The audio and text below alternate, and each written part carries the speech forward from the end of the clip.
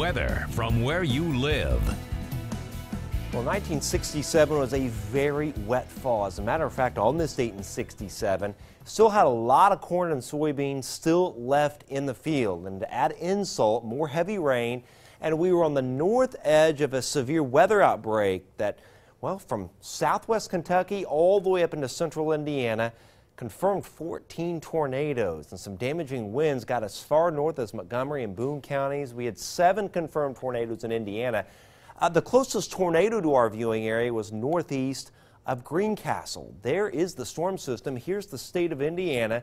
Louisville, Kentucky here. There's Lafayette. And the low moved just like that. And it was right in this sector here where we had the severe weather and we had the tornadoes all up through this area, in addition to damaging winds. And of course, brought more rainfall. Notice the totals from that system: 2.39 inches at Winamac and almost 1 2/3 inches at Lafayette. There's a big storm in the west, actually 2 centers with this big storm, really the most significant coastal storm we've had in about 5 years on the west coast.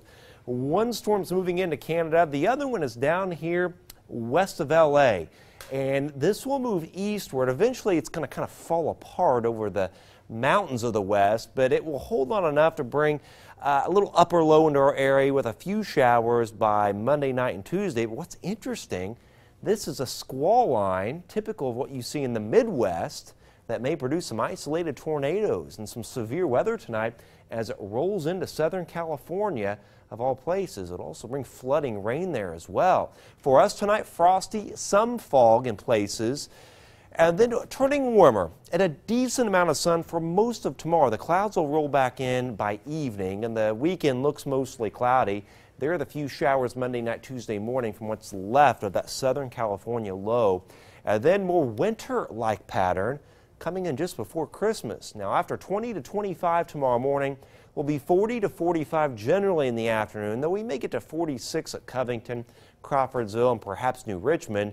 A little warmer on Saturday, upper 40s to low 50s, 48 Logansport, 51 Lafayette, 49 Remington. The issue, a lot of clouds on Saturday. Tonight we're mostly clear, but tomorrow, most of the day we'll have a decent amount of sun, some scattered clouds, but look what's lurking to our west.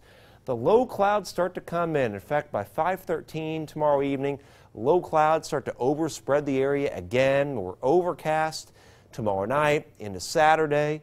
Into Saturday night. At best, we'll have a few holes in the overcast here and there, and eventually the cold air comes in.